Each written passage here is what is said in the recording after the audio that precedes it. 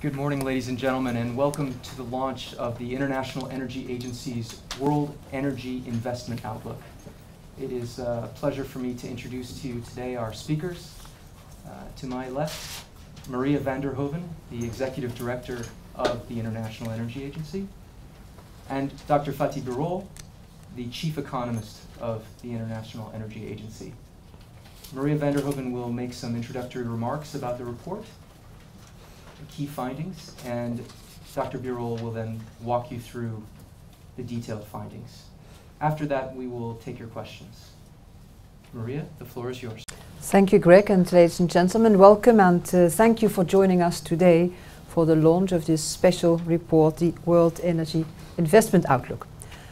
Well, the presentation of the annual World Energy Outlook in November has already become a regular fixture in the energy calendar, and I invite you to note the 12th of November in your diaries. It will be here, isn't it? In the same venue. And that's the date when we shall present our full updated outlook later this year. We will also be launching a special regional focus on the energy outlook for Africa, and that will be in London on the 13th of October. But as part of the expanding World Energy Outlook series, this is the 4th year in a row that we meet also in the spring to present additional analysis, and this time it's on investment. Now, why put the spotlight on investment? The answer is very simple. Because many of our hopes and our worries about the future of the global energy system boil down to questions about money, about investment. Will policies and market conditions create enough investment opportunities in the regions and sectors where they are needed? Will financing be available so that investors can take up these opportunities? And will policymakers succeed in steering investments towards a cleaner, more secure energy system? Or are we locking in technologies and patterns of consumption that store up trouble for the future?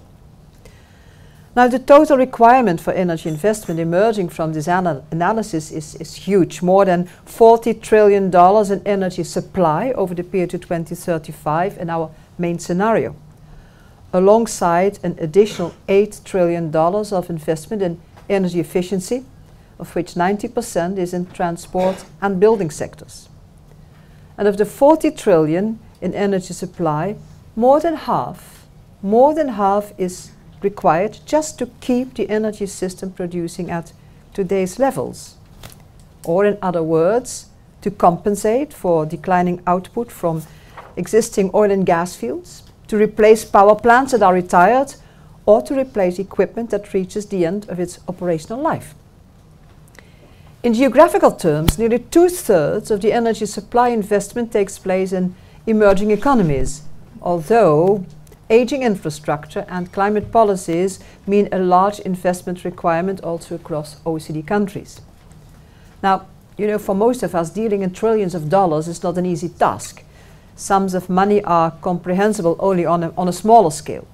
So alongside the global numbers, we narrow our focus in the report on some critical components of the global energy system, where the investments required are measured only in billions. But the effects are nonetheless directly felt by consumers. Just an example, LNG. LNG, where there are expectations in some places that new supplies from the United States can transform gas markets by exporting not just US gas, but also by exporting US natural gas prices. And those are a fraction of those in Europe or in Asian markets. And LNG, from the US and elsewhere, indeed plays a very important role in our outlook for gas markets.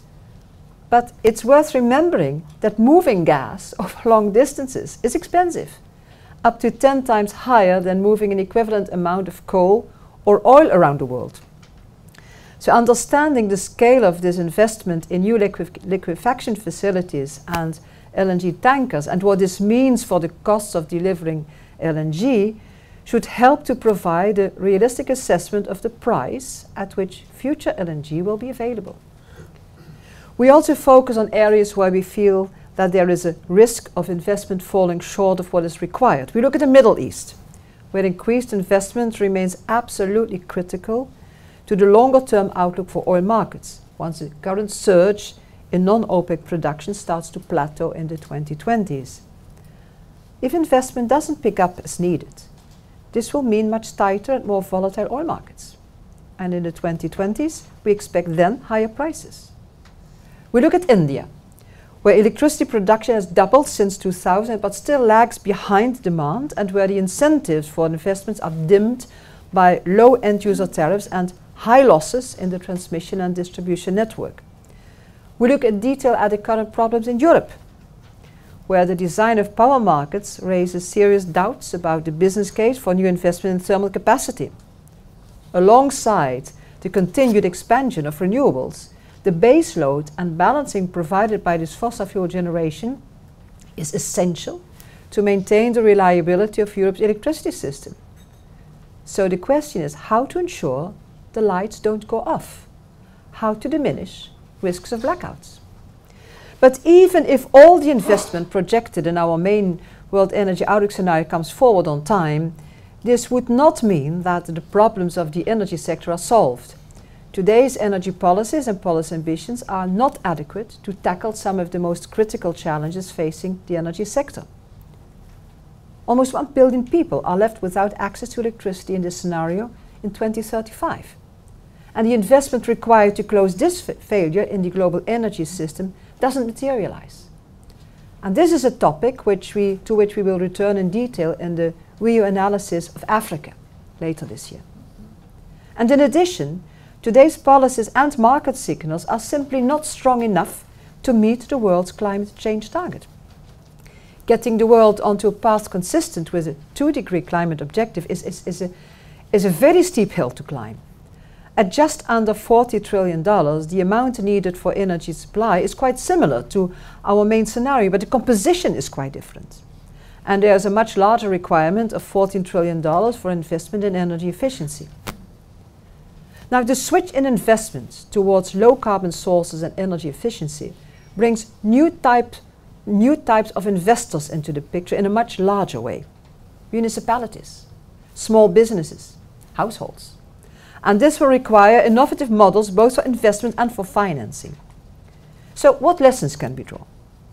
Governments are ever more active in shaping energy markets and investment decisions. They are motivated by a range of policy concerns and by increasing public awareness on a range of energy and environmental issues. But the key message is that investment and finance are very responsive to the quality of this policy making. So clear and credible signals from policymakers lower risks and inspire confidence. But by contrast, where there is a record of policy incoherence, confusing signals or stop-and-go policy cycles, investors end up paying more for their finance, consumers pay more for their energy, and some projects that are needed simply won't go ahead. So we should be very wary of the risk of shortfalls in investments and the knock-on effects on regional and global energy security, as well as of the risk that investments are misdirected because of environmental impacts are not being properly reflected in prices. So with these thoughts, and without further delay, I would like to turn the floor over to Fatih Birol, Chief Economist of the IEA. He directed the report and he is going to present the detailed findings. Thank you, Fatih.